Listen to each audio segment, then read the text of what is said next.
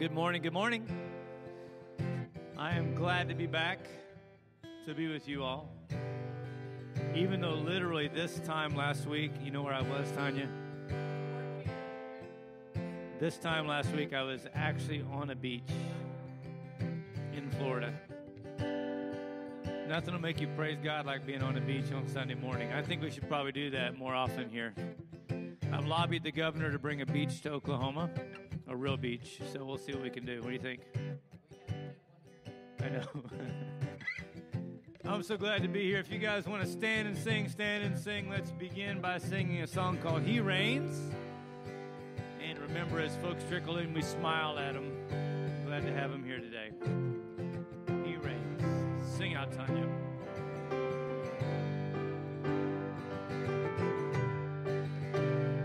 It's the song of the forgiven, rising from the African plain, redeemed and forgiven. And it's the song of the forgiven, drowning out the Amazon rain. The song of Asian believers, filled with God's holy fire.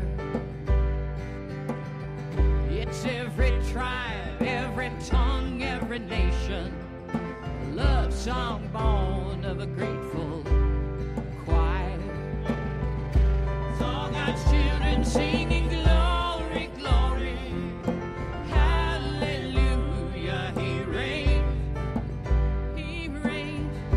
It's all God's children singing glory, glory, hallelujah, He reigns, He reigns. Let it rise above the four winds, caught up in the heavenly sound. Let praises echo from the towers of cathedrals to faithful gathered underground. Of all the songs sung from the dawn of creation, some were meant to persist. Of all the bells rung from 1,000 steeples, none rings truer than this. It's all God's children singing glory, glory, hallelujah, He reigns, He reigns. It's all God's children singing glory, glory, hallelujah, He reigns, He reigns. It's all God's children singing glory, glory, hallelujah, He reigns, He reigns. It's all God's children singing glory, glory, hallelujah, He reigns, He reigns. And all the powers of darkness, they tremble at what they just heard.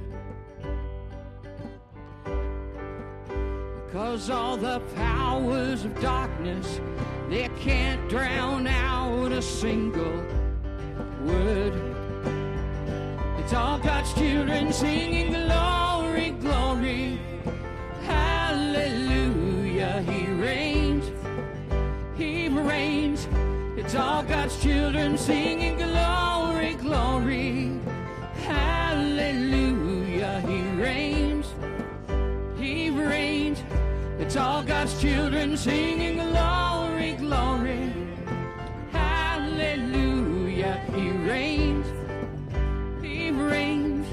It's all God's children singing glory, glory, hallelujah, He reigns, He reigns. It's all God's children singing glory, glory, hallelujah, He reigns. It's all God's children singing glory, glory, hallelujah, He reigns. Morning, Rossies. How are you? Good spring break? Only one of you actually gets a spring break, and she probably didn't take one because I know Faith. Did you actually break this time?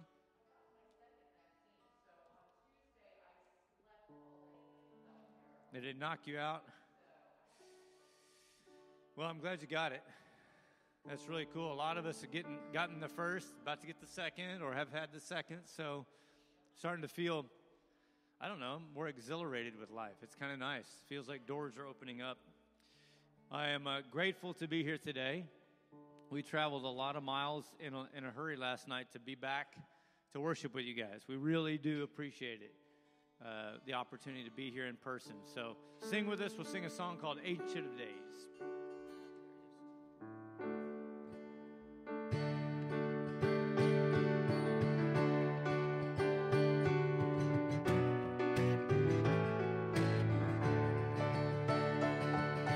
Blessing and honor, glory and power be unto the Ancient of Days. From every nation, all of creation, let us bow before the Ancient of Days. Every tongue in heaven and earth shall declare your glory. Every knee shall bow at your throne. In worship you will be exalted, O God, and your kingdom shall not pass away, O Ancient of Days.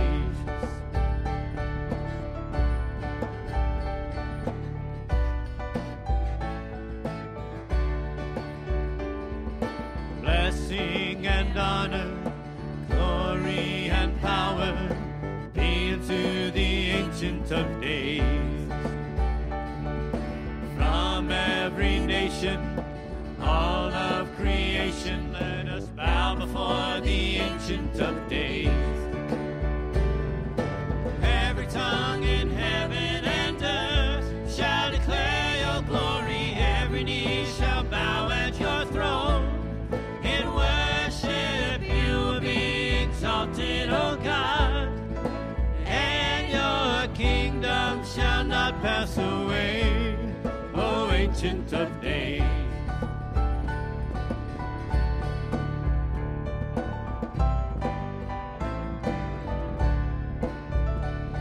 Your kingdom shall reign over all the earth. Sing unto the Ancient of Days. For none can compare to your matchless worth. Sing unto the Ancient of Days.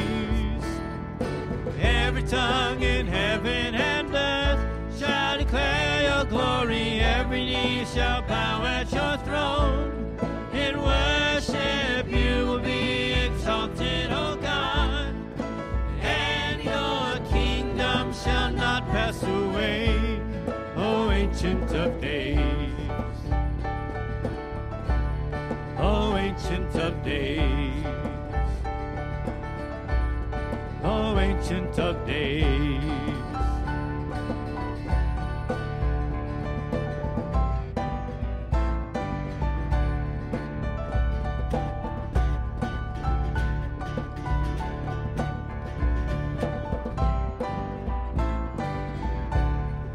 Well, last year was kind of odd for many reasons, but one of the weirdest things that happened last year is we didn't have Falls Creek.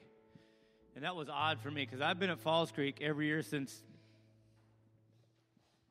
1988, 91. Since 1991? Oh, yeah. Well, I think I went 1 year before that. So 30 years. Been at Falls Creek for 30 years. Yeah. 30. Oh, my gosh. You're an old woman. Man, 30 years. So I've been at Falls Creek for 30 years. And how many of you have ever been to Falls Creek? Raise your hand if you're in this room, you've been to Falls Creek. So nearly everyone in this room. Very good. Jessica, did you go when you were a kid? I know Snook. I drug him a few times to Falls Creek. You New Yorkers probably have no idea about Falls Creek, do you? No. You've been down there for a men's retreat. That's right. Oh, he knows where it's at. Maz, you've been to Falls Creek before, haven't you? Yes. I'm so excited. We're going to get to go back to Falls Creek this year. And my kids are excited. I'm excited. I needed to be re-excited. So maybe it was good to take a year off. I'm ready to go back again. Tanya, you excited yet? So I'm excited about that. You guys already be praying about that, because in a few weeks we're going to take a bus load or van load or car loads of teenagers down to Falls Creek, and we need your prayer and support. So if you're not going, then you should be praying or paying or coming and visiting, helping out in some way, because this is a significant outreach and in-reach of our church. So make sure you guys have that in your mind. So the dates for Falls Creek are June something to June something. When are they? The 7th through the 12th. The only people I'm really letting off the hook for making this a real priority in their life are Dakota and Lily at this point. All right, they plotted and planned their wedding the day before Falls Creek, so we're gonna let them be off. We're gonna let them be off for a week or so. Let's continue to sing. I love singing at Falls Creek. It's one of the best things about Falls Creek. And y'all aren't singing like you're at Falls Creek. Just so you know, you need to sing out, smile a little bit. At your name, the mountains shake and crumble. At your name, the oceans roar and tumble. At your name, angels will bow, the earth will rejoice, your people cry out. Lord of all the earth, we shout your name, filling up the skies with endless praise, Yahweh, Yahweh. We love to shout your name, oh Lord. At your name, the morning breaks in glory. At your name, creation sings your story. At your name, angels will bow, the earth will rejoice, your people cry out. Lord of all the earth, we shout your name, filling up the skies with endless praise, Yahweh, Yahweh. We love to shout your name, oh Lord. There is no one like our God, we will praise you. There's no one like our God, we will sing. There is no one like our God, we will praise you. There's no one like our God, we will sing. There is no one like our God, we will praise you. Jesus, you are God, we will sing. Lord of all the earth, we shout your name, filling up the skies with endless praise, Yahweh, Yahweh. We love to shout your name, oh Lord. Lord of all the earth, we shout your name, filling up the skies with endless praise, Yahweh, Yahweh. We love to shout your name, oh Lord. Yahweh, Yahweh. We love to shout your name, oh Lord. How many of you enjoy singing way too loud in your cars when you're by yourself? I know some of you. Carlos, you sing really loud in your car? Yeah, you do? I believe that. John Rossi, do you sing too loud in your car? Not too. It's okay to sing loud in church as well. We don't care. I mean, we like good notes if you got them in you, but what we really want is a joyful heart focused on God. And everything else is optional. This is a beautiful song that Kwana will lead us out in called You Say. I keep fighting voices in my mind that say I'm not enough.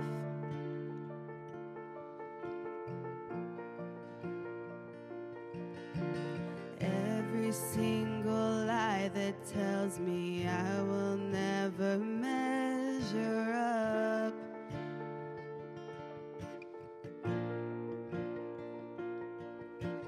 Am I more than just the sum of every high and every low?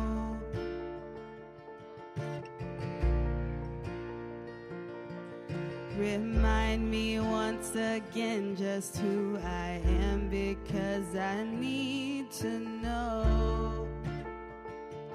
Ooh, oh, you say I'm loved when I can't feel a thing. You say I'm strong when I think I'm weak. You say I'm held when I am falling short, when I don't belong. Oh, you say I'm yours, and I believe. Oh, I believe what you say of me. I believe. The only thing that matters now is everything you think of me.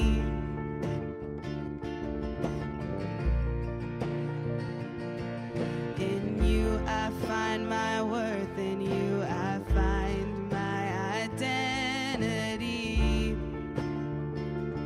Ooh, oh, you say I'm loved when I can't feel a thing. You say I'm strong when I think I'm weak. You say I'm held when I am falling short, when I don't belong. Oh, you say I'm yours, and I believe. Oh, I believe what you say of me. I believe. Taking all I have and now I'm laying it at your feet.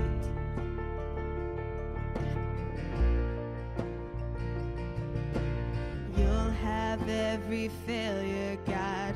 You'll have every victory.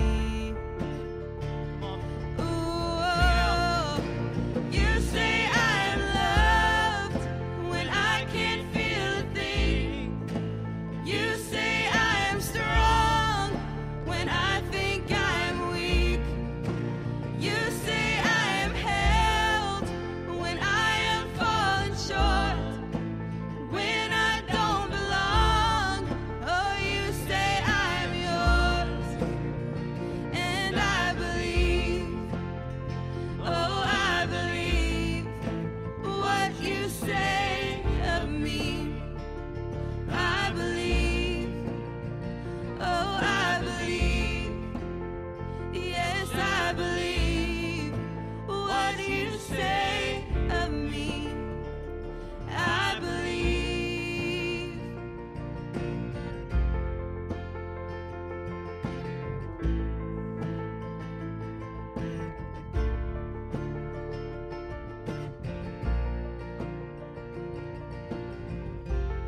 And sometimes I want to be candid. I want to be honest with you. Sometimes it irritates me and aggravates me and annoys me how much this God thing requires of me in the way of belief and trust and acceptance.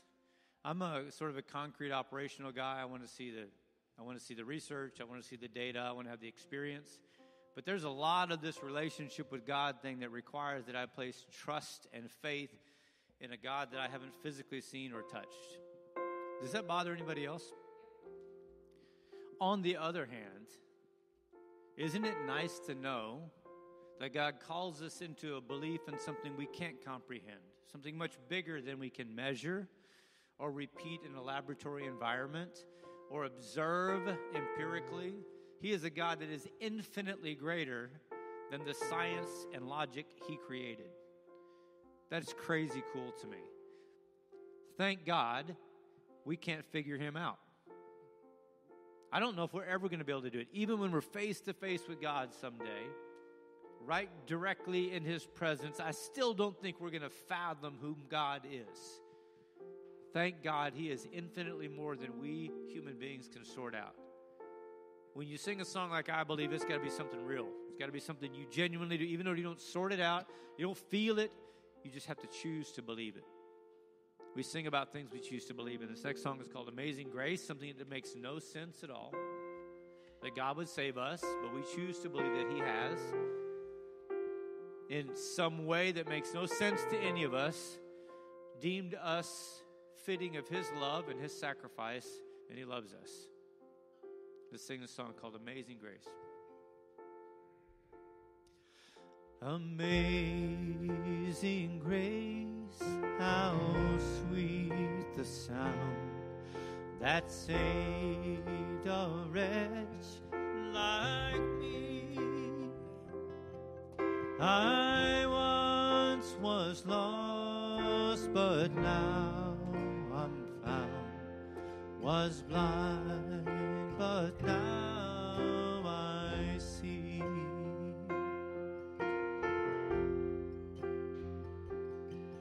'Twas grace that taught my heart to fear, and grace my fears relieved. How precious did that grace appear the hour I first believed. My chains are gone, I've been set free. My God, my Savior, has ransomed me. And like a flood, his mercy reigns. Unending love, amazing grace.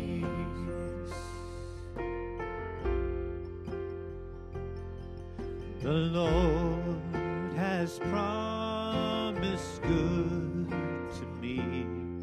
His word, my hope secures.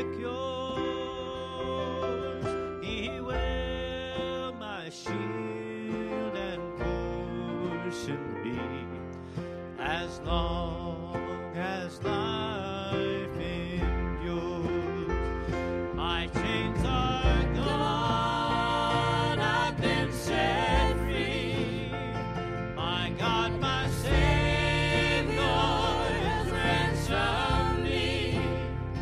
And like a flood, his mercy reigns. Unending love, amazing grace. My chains are gone, I've been set free. My God, my Savior, has ransomed me. And like a flood, his mercy reigns. Unending love, amazing grace.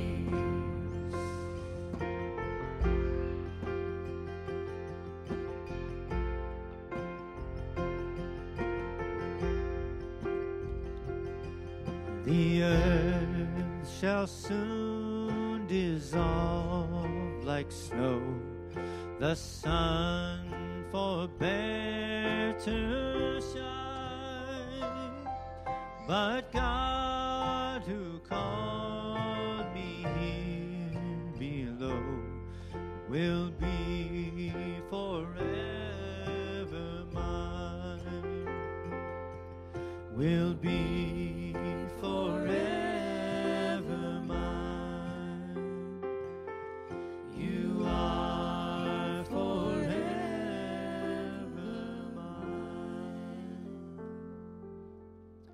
Father, thank you for letting us sing back the songs that you have given musicians, given the words that we're singing back to you in a language that you gave us, in a body that you built and designed for us, drawing air that you have provided for us. We are grateful, Father, for every single thing that we have and are and conceive of, because it comes from you. So today we give you a bit of that back as our offering today. In your name we pray. Amen.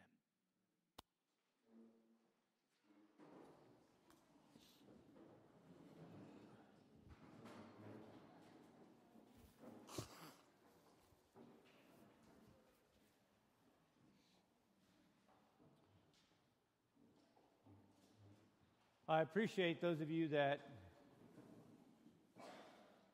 were here last week, as many of us were scattered to the four winds. And I understand we had an excellent pastor come and speak to us last week. I will pass on my appreciation for him bringing the word. I think it was out of Colossians. Is that correct? Those that were here, was it Colossians? Do you remember? Didn't know there was going to be a quiz today, did you?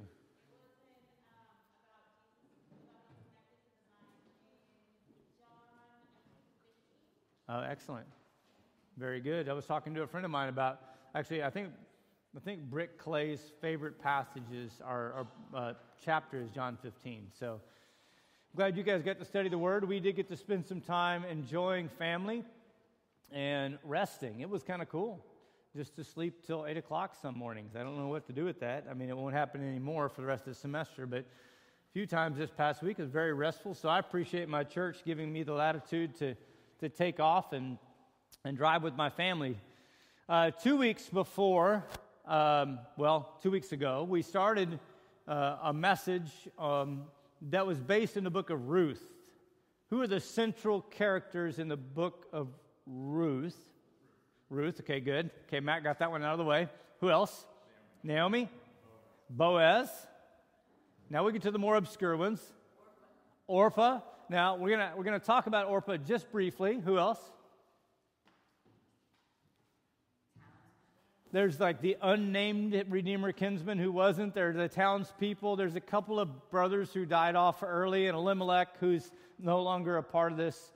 But it's centrally, by the way, this is a fascinating and beautiful book of the Bible. It is one of the most incredible examples of Hebrew prose that you will ever look at. It's a short story that's composed in a stunningly beautiful format. It's one of those that I wish I understood the original language, because one of the details about this is the compare and contrast piece and the way that this is constructed in such a beautifully symmetrical way. You see a lot of themes in the book of Ruth. You see the themes of emptiness, which are found in the very first verses, where we know that Naomi is empty. And what was she empty of? Life, right? Joy, happiness, sustenance. She lost her husband. She lost her homeland. She lost her home. She had nothing. The first few verses of Ruth are a picture of abject sadness. But the last few verses of Ruth, by the way, in the Hebrew, the exact same number of words are used at the end of Ruth as they are at the beginning of Ruth, to give the contrast to emptiness when we see Naomi's filling and her fullness. All of the things that she had lost are restored to her and more. We see examples of those who will provide and those who won't provide, and those who will serve and those who won't serve. In fact, we know a little bit about Ruth because when given the opportunity by Naomi to go back to her homeland, where was Ruth from, by the way? Moab. Ruth the Moabitess is something that we see in the book of Ruth frequently. When given the opportunity to go back, the two daughters-in-law, Orpah and Ruth, were given the chance to go home and take new husbands and provide for themselves. Orpah sought her own well-being and went home, but Ruth did what? I'm going to have to restart this whole thing if y'all aren't with me now. This is...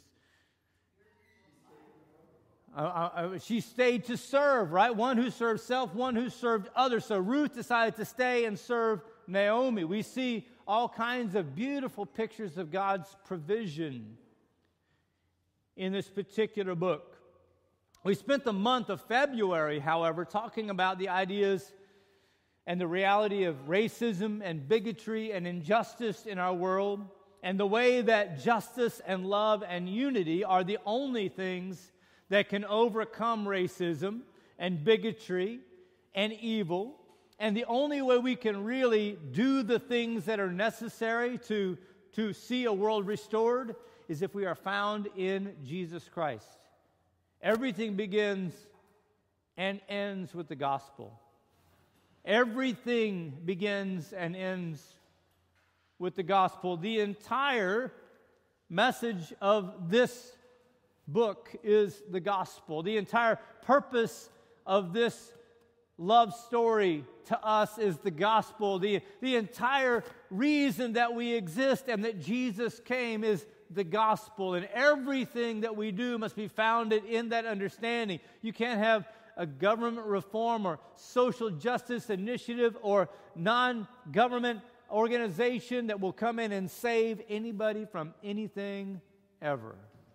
They may feed a few folks, they may build a few latrines, they may even set up some programs. But no government stimulus check is going to give us what we need. By the way, as a little side note, on the way back home last night, traffic was horrible in North Texas. Horrible. 9 o'clock at night. I-35 going north. Was it not madness, Maz? It was insane. I'm going like, what are all these people doing? We're north out of Gainesville. It is just like NASCAR, because in Texas, they drive 30 miles an hour faster just because they're in Texas. It's just everything is chaos there. And we're going north, and I'm like, what is going on? Why are there so many people this late on a Saturday night? And then the very first exit, as you cross the Red River, going north on I-35, exits into what? The casino. All of a sudden, traffic got real light because everybody was... And the parking lot of the casino was not just full. It was like they were parking in cornfields and getting trucked in from... I mean, it was... And I'm like, what is... Oh, stimulus checks hit this week, right? It's time to get lucky with our government check. Jesse's response was, how sad. I kind of tease people to go to gamble because I just think they're bad at math, right? It's a sign that Maz hasn't done her job as a public educator very well because people don't understand math if they go in thinking they're going to win. Look at the casino. It's nicer than your house. That's how that works. They make more money. You give them money to make. The tribes are making bank right now. We have tax returns coming in and the government stimulus check coming in. Think about this for just a moment. People there genuinely placing their hope in hitting it big and getting something for nothing so they can make more of their life. What a sad thing. Every bit of hope that we have is found not in hitting it big or a stimulus check or an education or a job or a relationship or a spouse or a child. Everything we have that's of value stems from the gospel of Jesus Christ. So let's not get that twisted. Let's make sure that we have that right. Our hope is only found in Jesus Christ, and it's the only path that we can follow forward in this way. The story of Ruth and Naomi and Boaz is the story of genuine loss and hurt and despair and suffering and confusion and hunger and hopelessness. Some of you have been there before. So, like, for real. Not like, I'm kind of hungry or I'm kind of tired, I'm kind of hopeless, like in despair, hurting. This is that story. It's the story of people who genuinely were in this darkness and without hope of anything they could do to get them out. And into this darkness shines the light of Yeshua, our Redeemer, our Protector, our Restorer, our Friend, our Savior, Jesus Christ. In chapter 1, we saw the hopeless situation laid out. You all recall this, right? So Naomi and her family had left their homeland and gone to a foreign land, the land of Moab, because they had to feed their family. But when they got there, worse got worse got worse. Naomi's husband died. Her sons died. And she is left destitute and homeless and broken and without hope in a foreign land. And at some point, she is at the bottom of her absolute barrel, and she said, I got to go home. I got nothing left. Girls, you may go back to your families. The girls obviously did not agree on what they should do, because Orpah does stay in her homeland, but Ruth the Moabitess goes. They were incredibly able to see their condition. This is the problem, you see, I think in America, we've got it too easy. Even when it's bad, we're still well fed. Even when life is rough, the electricity's on, and even when we've got things to complain about, our government's keeping us safe from our enemies. Democracy, as ugly and messy as it is still a dang good system that's keeping us out of trouble. We have opportunity, we have family, we are awash in provision. Now, you don't appreciate food till you're hungry. You don't appreciate water till you are parched. You don't appreciate friendship until you are lonely. You don't appreciate opportunity until you have no choices in life. And Americans have all of those things and more, and so it's really hard to see our need for the Savior when we can still scrabble our way through life and patch together something. It's one of the great deceits of our enemy, to be able to keep us thinking, we got this, we don't need him. The picture of Ruth was, I don't got this, I do need someone. Naomi and Ruth went back then in their hopeless situation. They were moving from one horrible situation to another, from one day to the next, simply surviving. But in chapter 2, we see redemption appear.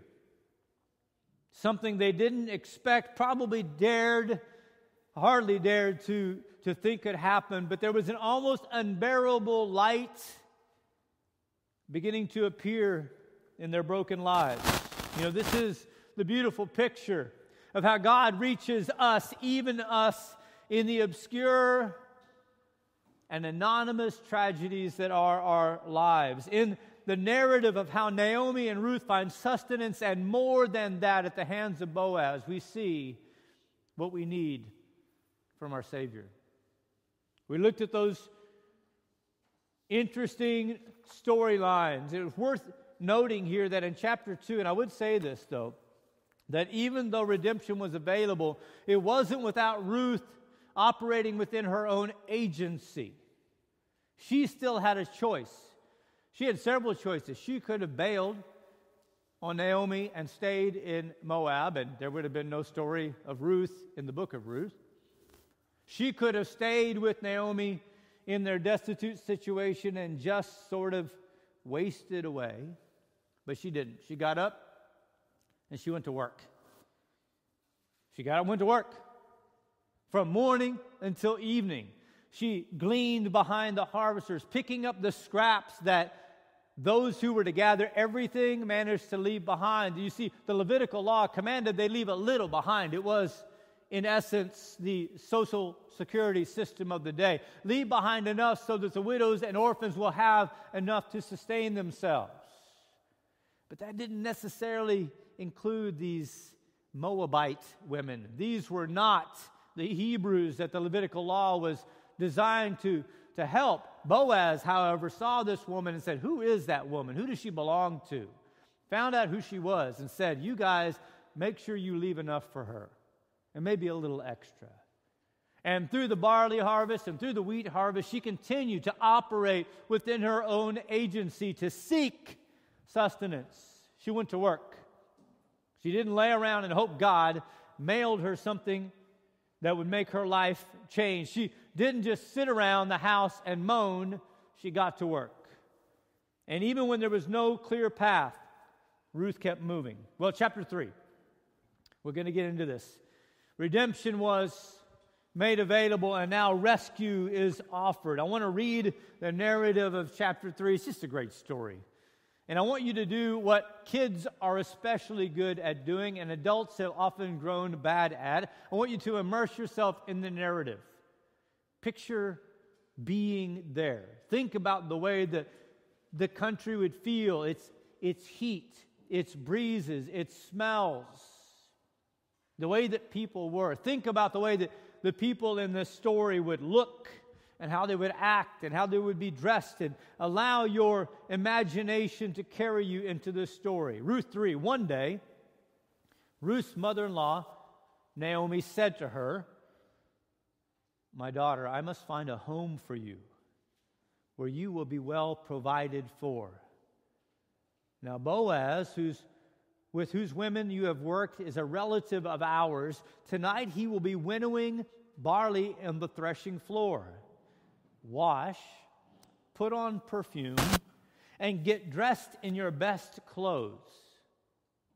This is a weird story. I want you all to recognize this is a weird story. Pay attention to this is not normal behavior. This is an exceptional step. I want you to get cleaned up, hair done, perfumed, your best clothes, and I want you to go where you are not welcome. By the way, no women were allowed on the threshing floor. No women, ever. This was out of bounds. So what Naomi is asking Ruth to do, they both understand is breathtakingly difficult. Because in essence, what she's going to do is propose to the man. She's going to suggest to someone way out of her league that he marry her. And that was just as forward then, maybe more so than it would be now. We see the dichotomies here. Ruth was a young Moabite, poverty-stricken, completely childless, husbandless, worthless woman. She was barren, in fact, had no children to this point. On the other hand, Boaz was a middle-aged man, well established in his Hebrew community, with money and lands and standing. Really had his pick of the women that he would want to have. So you see a disconnect here. But into this, Ruth says, "We will do this. Go down to the threshing floor, but don't let him know you're there until he's finished eating and drinking. When he lies down, note the place where he is lying. Then go and uncover his feet and lie down. He will tell you what to do." Now, don't just sort of gloss over this as if it's some sort of Bible story. This would make you and her just as breathless as you would be if you were in her situation. You want me to do what? Go to Boaz on the threshing floor?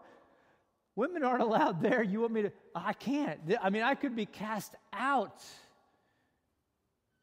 You want me to wait till he's sleeping and then go lie under his robe? That's not what noble women of good character do. You want me to, in essence, propose that he take me as his wife? That's not how this works. "I will do whatever you say," Ruth said. This was a habit of hers. She did what Naomi said.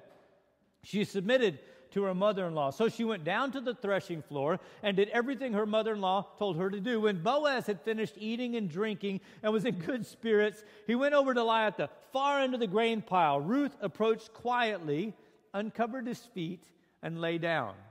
Can you see the picture in your mind? Does it make you a little uncomfortable to think through this? Does it make you feel a little odd to think about this narrative? About how, think about this. How dare she approach him? How dare we approach God? How dare we even think we would merit the attention of a Redeemer? It's an audacious thing to say that we are in any kind of a position to be desirable to God. And Ruth was in that same state. She laid quietly at his feet under the corner of his robe until something in the middle of the night startled him awake. Have you ever been startled awake? Last night, it was a small child banging on the door at 12:37 in the morning. I wasn't just asleep. I was sleeping under the mattress. He's like, "Dad, where are you?" It's like, "I'm sleeping right here. Go away. Woman, take care of this child." So she opened the door and allowed the little monster in. He climbed up on the bed and then put all four of his feet on me and began to it felt like 4 feet, began to kick me with all four. Just startled out of my sleep. I was cranky. I was unsure what was going on. I wasn't sure. Boaz is laying there. Maybe he had a little bit of wine. Maybe a little bit in good spirits. The narrative indicates he had eaten and drank. In the middle of the night, he wakes up, startled to see a woman. Now, there wasn't a nightlight. It was dark. But he can make out the form of a woman lying at his feet. There's actually, in my translation of the Scriptures, an exclamation point at the end of that sentence, which is meant to communicate this was an exceptional moment. And he says, what he should say, "Who are you?" And she says, "I'm your servant, Ruth." And then she does the unthinkable. "Spread the corner of your garment over me, since you are a guardian redeemer of our family." This was the pivotal moment where she said, literally, and the words are similar, "Take me under your wing." The corner of your garment and under your wing are similar words in the Hebrew, I'm told. Take me under your wing and care for me, because according to Levitical law, you have standing and an obligation to care for me. Will you do so? Now, even though this was what was commanded in the Levitical law, as we'll see in a moment, it's not something that people did frequently because it came with strings attached. I'm your servant, Ruth. Can you imagine what she felt like as she says these words? Take me into your care. In fact, marry me and redeem my family because I have nothing. He hears and understands what she has just asked. I don't know if there was a pause, but I know that her heart must have been racing. Because he could have said, "Get out of here, you filthy Moabite wretch. You have nothing to offer me. You will only bring me expense and obligation and dishonor if I bring you into my fold." There's nothing here for him. But this is what he says. "The Lord bless you, my daughter. This kindness is greater than that which you showed earlier. You've not run after the younger man, whether rich or poor, and now, my daughter, do not be afraid. I will do for you all you ask. All the people of town know that you are a woman of noble character."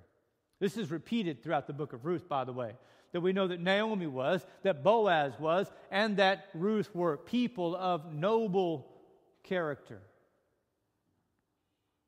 Although it is true that I am a guardian redeemer of our family, there is another who is more closely related than I. Stay here for the night, and in the morning, if he wants to do his duty as your guardian redeemer, good, let him redeem you. But if he is not willing, as surely as the Lord lives, I will do it. Lie here till morning. It's an interesting picture. He leaves her there, protected under his robe, keeping her safe until the morning. And then it says that as the dawn is beginning to break, or as dusk comes, before anybody can recognize anyone, he wakes her up, or they wake. I have trouble believing they went to sleep, to be honest with you. I think they were just laying there, just barely breathing. But in the early morning hours, he says, "Here, now go back, and I will take care of this." And he says, "Give me your shawl, the thing that you were wearing." And he fills it up with as much grain as it will hold, binds it up and places it on her, and she leaves. When Ruth comes to her mother-in-law, Naomi asks, "How did it go, my daughter?" Don't you know that mother-in-law was up all night long wondering about this? That she was waiting in the window, looking to see what would happen. And here comes Ruth back, bearing an enormous amount of grain, staggering under the load of the gift. Then she told her everything Boaz had done for her and added, he gave me these 6 measures of barley, saying, don't go back to your mother-in-law empty-handed. Naomi gets it now. Naomi understands in a moment what has occurred because she said, wait, my daughter, until you find out what happens, for this man will not rest until the matter is settled today. This man will not rest until the matter is settled today. So we see in chapter 3 that redemption is offered. And in chapter 4 we see restoration fulfilled. Meanwhile, Boaz, up bright and early, went to the town gate and sat there just as the guardian redeemer he had mentioned came along. This guy is unnamed. We don't know who he is. We know he is related to Elimelech and would therefore be next in line to guard and redeem those that would have been in the family of Elimelech. In fact, he should have already done it, if you ask me. He knew Naomi. He knew Ruth. He knew their situation, but this guy has not taken care of his family at this point. But there's an opportunity here.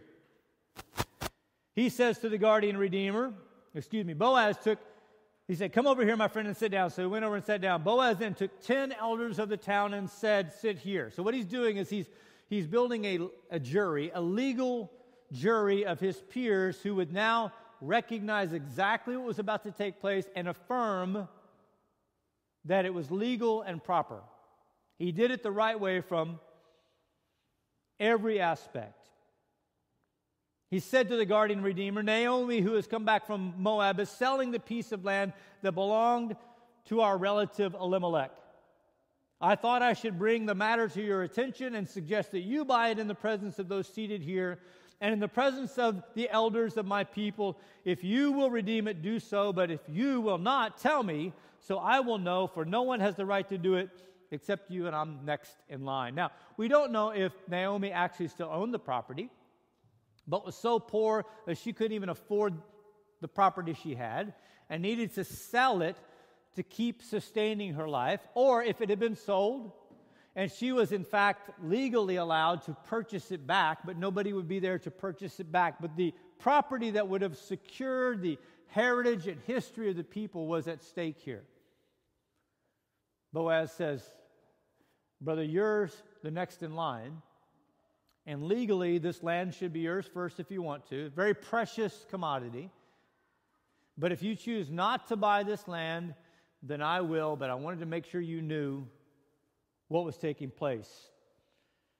This guardian redeemer says, I will redeem it, he said. Then Boaz said, on the day you buy the land from Naomi, you also acquire Ruth the Moabite, the dead man's widow, in order to maintain the name of the dead with this property. You see, he would have to, according to Levitical law, take this woman in as his wife and to keep the family name going by helping her bear children who would then acquire that property and possibly his property if he didn't have another male heir. There was a risk there. We don't know if he had another wife or wives. What we knew, though, is as soon as he found out that Ruth was a part of this package deal, what did he say? Not bad. I just wanted the land. Don't want the Moabitess. Don't need her here. Don't need that trouble in my life. At this, the guardian redeemer said, then I cannot redeem it because I might endanger my own estate. You redeem it yourself. I cannot do it. The Bible goes on to tell us that in earlier times, when you wanted to make a deal, you took off your sandal and you handed them your sandal to make a deal. Kind of an odd thing. I don't know where it came from. I'm glad we don't do that now. I signed a lot of contracts and wouldn't want to be going through footwear left and right like that, but they were going to exchange a sandal to make it official. And this was the method of legalizing transactions. So the guardian redeemer said to Boaz, buy it yourself, and he removed his sandal. Then Boaz announced to the elders and all the people, today you are my witnesses, that I bought from Naomi all the property of Elimelech, Chilion, and Mahlon. Those were the two sons that died. I've also acquired Ruth the Moabite, Mahlon's widow, as my wife, in order to maintain the name of the dead with his property, so his name will not disappear among his family and from his hometown. Today you are witnesses. He placed himself in a position to redeem Ruth and the property for Naomi, and to be obligated by his pledge to marry her, not to just treat her as a servant or a slave or even as less than that. He said, she will become my wife. Then the elders and the people at the gate said, we are your witnesses. May the Lord make the woman who is coming into your house like Rachel and Leah, who together built up the family of Israel. May you have standing in Ephrathah and be famous in Bethlehem. Through the offspring the Lord gives you by this woman, may your family be like that of Perez, who Tamar bore to Judah. That's a story I don't really want to talk about today. It's kind of a crazy story. But what we know is that God's perfect will is not thwarted by man's mistake, because his permissive will still allows for us to operate out of our wrecked lives within his will to see his will be done. If you go back and read the story of Tamar and Perez and Judah, it's like, oh my word, what a soap opera, what a novella of their lives. This is crazy. I can't believe they would do this stuff. But the people of that day understood that God's redemptive process would rebuild the intention of God to build a great people through this family line. I love that story. I love the fact that this occurred. Verse 13, so Boaz took Ruth, and she became his wife. When he made love to her, the Lord enabled her to conceive, and she gave birth to a son. The women said to Naomi, praise be to the Lord, who this day has not left you without a guardian redeemer. May he become famous throughout Israel. He will renew your life and sustain you in your old age. For your daughter-in-law, who loves you and who is better than 7 sons, has given him birth. Then Naomi took the child in her arms and cared for him. The women living there said, Naomi has a son or an heir, and they named him Obed. He was the father of Jesse, who is the father of David. Y'all know where this is headed, right? Mentioned in both the genealogies of Matthew and Luke, we see the family line of Jesus Christ himself coming from this story. What a powerful and beautiful restorative story that we see. In fact, the story of Ruth ends with this, then, is the genealogy of David. This then is the family line of Perez. Perez was the father of Hezron, Hezron the father of Ram, Ram the father of Amminadab, Amminadab the father of Nahshon, Nahshon the father of Salmon, Salmon the father of Boaz, Boaz the father of Obed, Obed the father of Jesse, and Jesse the father of David. Wow. It's just like God knew all of this would occur in advance and created this incredible pathway through the debris field caused by humanity, even to see his will be done in the midst of that. Aren't you glad that no matter how badly you wreck your life, God can still fix it? Even a Baptist should say amen at that. Aren't you glad that no matter how badly you wreck your life, God can still fix it? Amen. Praise God.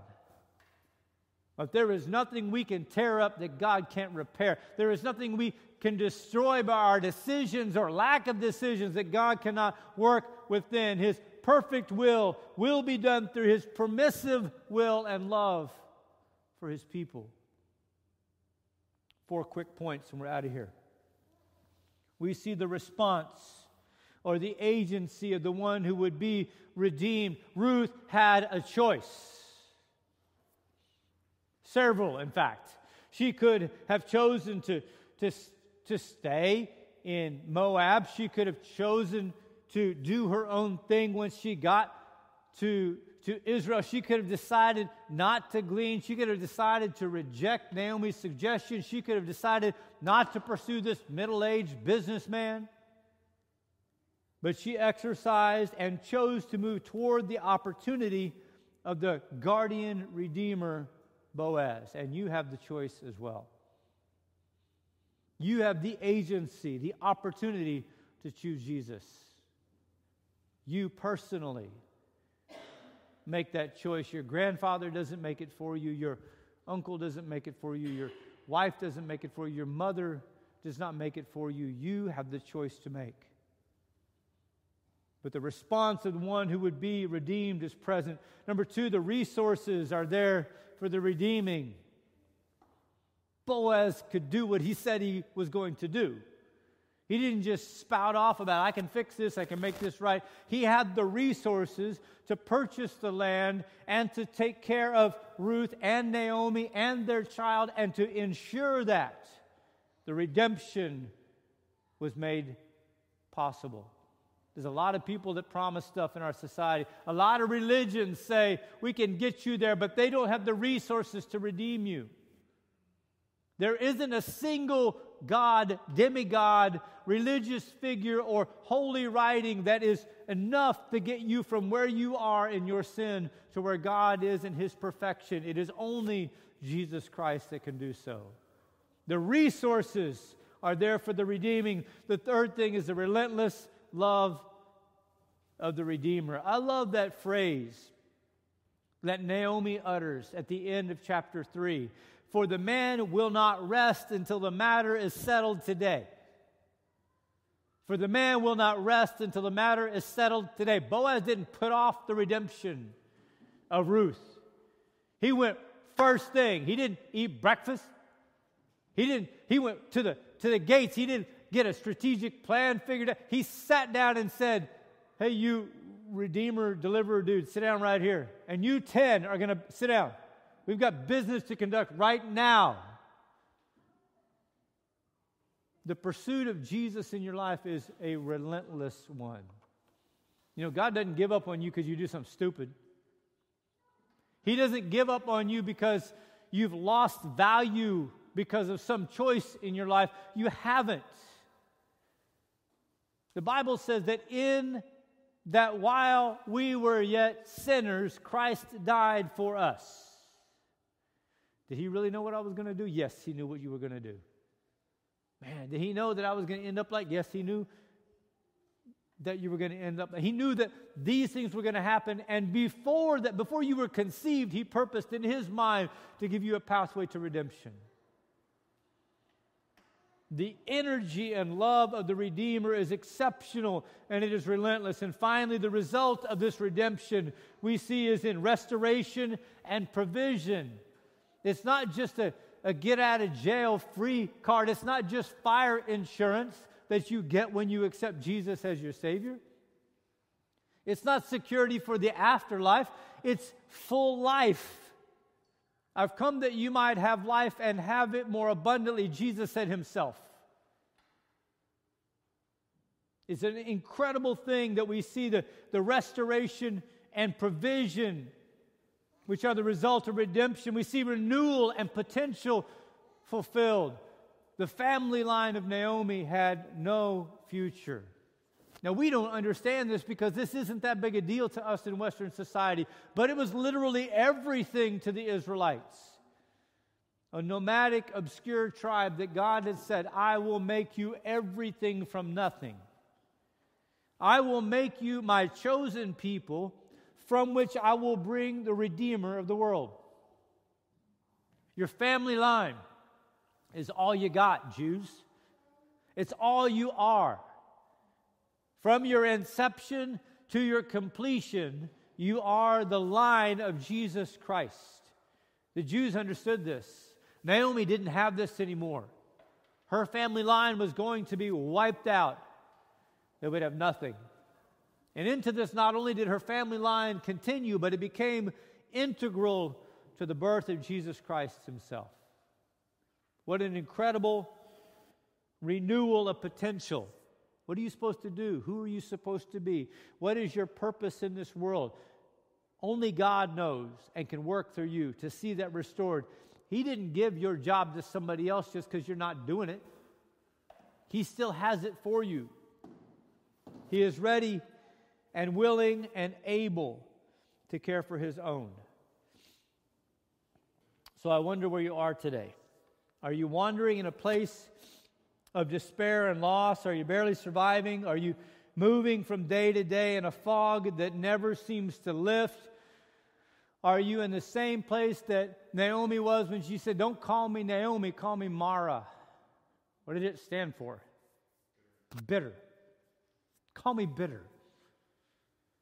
Because that's what I am. I have nothing left. I am just bitter. There's no reason for me to have any joy in life. I am only bitter. Maybe that's where you are. Are you given to anger and sadness over what life has brought you? Are you aware of your condition today? We frequently hear of someone who felt well one day and finds out they have a terminal illness the next and go, "I don't even feel sick." And yet that terminal illness is inside their body now. If you don't feel that your sin is terminal, it doesn't mean that it's not. Are you aware of your condition? It's so easy for us Americans to grow complacent because of our own ability to provide for ourselves. Have you looked beneath the surface to see how close you are to the destruction that is headed your way? Have you genuinely thought about the plight of your immortal soul as it has been permanently stained by your mortal choices? Are you aware? Interesting.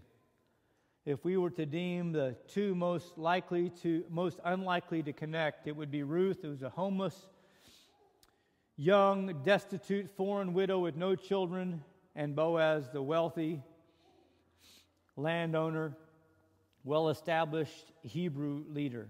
And yet, God brought them together. You know who's even more unlikely to connect? The perfect, infinite, complete, and holy God with us. Any of us. And yet, our God is 100% aware of who you are and where you are. He also knows where you've been, where you are, and where you're going. Even when you've forgotten where you've been, you're not certain where you are, and you really have no idea where you're going. God has all that. And in this, He is actively pursuing your redemption and the restoration of purpose in your life. God, even in this moment, is working to see you restored no matter what happened in your life. A friend and mentor of mine, Dr. Preston Collins, recently posted something on Facebook that I want to close with today. I think Mikey has it for you, so you'll see it on the screen. Dr. Collins wrote this: Jesus said, "Don't let your heart be troubled. Believe in God. Believe also in me. In my Father's house there are many rooms. If it were not so, would I have told you that I'm going to prepare a place for you? If I go away and prepare a place for you, I will come again and take you to myself, so that you may be where I am also." He was speaking to His disciples at the lowest moment in their lives. They were in despair and they were terrified, and Jesus was speaking from the heart of the most compassionate friend you can imagine. In the Revelation, John searched for words to describe to us what he saw. He said, "Heaven is as beautiful as a bride on her wedding day."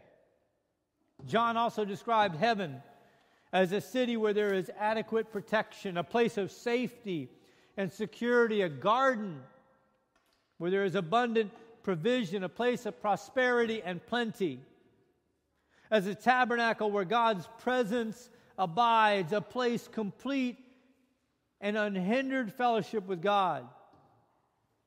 Heaven is described as a new place, different from what we have experienced.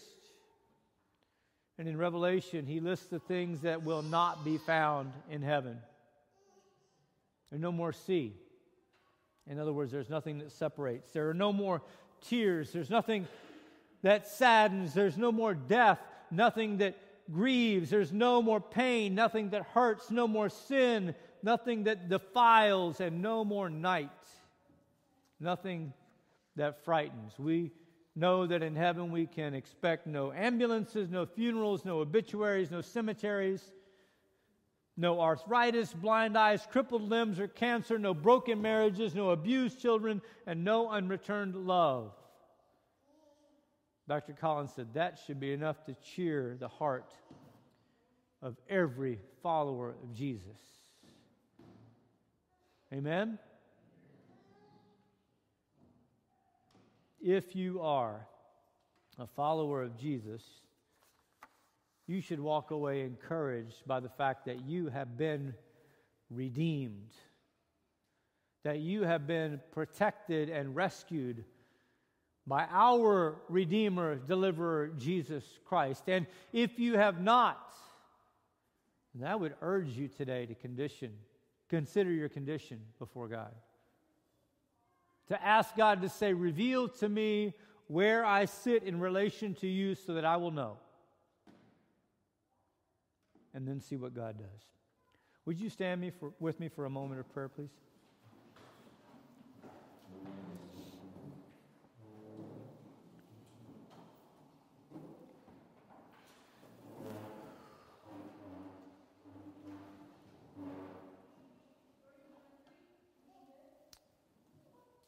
Lord, I'm grateful for the beauty of the gift of a book like Ruth. I thank you for what it has now come to mean to me, and I regret not having looked more deeply into it previously, but I thank you for the gift of it today. I thank you for my friends that would ponder what you would tell them through this narrative, through this story. But I'm really grateful for the Holy Spirit that stirs up our spirits and gets our minds working and gives us wisdom and knowledge to understand the things we hear. And so right now, Father, if there is anyone that needs to reconcile or fix their relationship with you, I hope the Holy Spirit is just screaming into their soul the love that you have for us. I thank you again for the beauty that we find in the analogy and in the narrative of Naomi and Ruth and Boaz. We appreciate, Father, the feeling of truth, the feeling that truth gives us when we feel it and hear it, the comfort it brings. I thank you for the gift of your word and language to be able to understand it. Thank you, Father, for our salvation that is found in through Christ alone, our purpose that is empowered through Christ alone, and our future which is secured through Christ alone. And it is in Christ alone we pray. Amen. We will have house church tonight. Feel free to join us in person if you like. We'll gather at 5. I don't know, eat some popcorn or leftovers or something and try to get back into our sort of regular rhythm of house church. And I'm going to actually deviate from Isaiah. We're going to be doing something a little different tonight. So if you'd like to come join us, and if you don't want to come in person, we'll still pipe you in. You can join us virtually. I'll send you the link if you would like to come join us that way. Bible study-ish will start around maybe a little bit before 6, and we'll get rolling at that time. Any questions or announcements or anything? Good to have you guys. Have a great week. We will see you later. If you don't know somebody here, get to know them a little bit. Shake a hand, introduce yourself.